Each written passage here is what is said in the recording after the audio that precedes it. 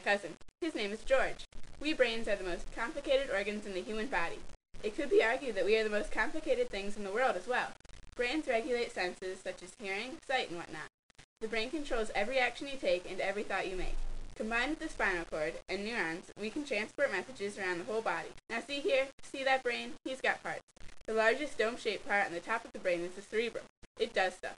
This stuff includes thinking and processing information. It sends messages to your body to make you move, so it's clearly important. It also controls emotion and memory. I remember when I tripped onto the stove. It hurt. Thank you, cerebrum. The next part of my cousin George is his cerebellum. It lets you acknowledge movement. The cerebellum is what tells you what gesture your hand is making, even if you have your eyes closed. My hand is a fist. I can tell because my cerebellum lets me know things, which would be very important if I was blind. Hey, now it's a thumbs up. The cerebellum also coordinates limb movements, like when you're walking.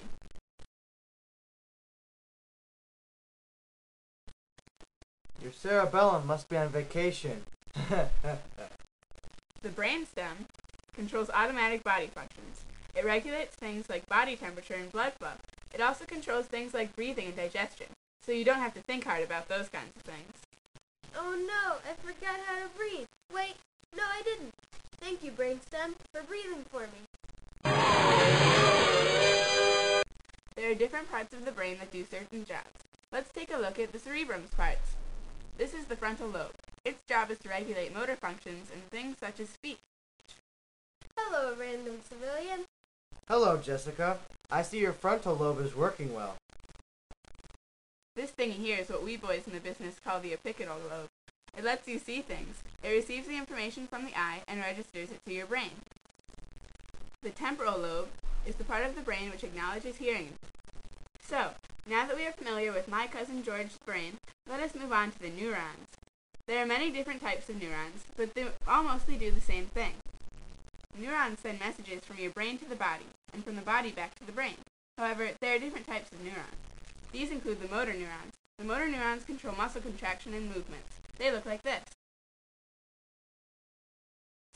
They connect from the brain to the muscles in all the body and tell the muscles to move. This lets you walk and play sports and all that good stuff. Sensory neurons carry signals from out of the body to the central nervous system. This lets you receive senses such as sight and taste. They look like this. The receptor neurons take the information from the sensory neurons and process them, and send them back to the brain. This lets you actually acknowledge senses. The receptor neurons look like this. Interneurons simply connect neurons to your brain. They look like this. That was a mouthful. Stroke is a bad thing caused by blood clots restricting the blood in the brain. Stroke can cause partial paralysis and is very sudden, like a heart attack. Stroke is a problem which can lessen over time. It is not common, but usually occurs in older people. Cerebral palsy is a non-communicable disease, which occurs at birth. It mars your ability to use your muscles properly.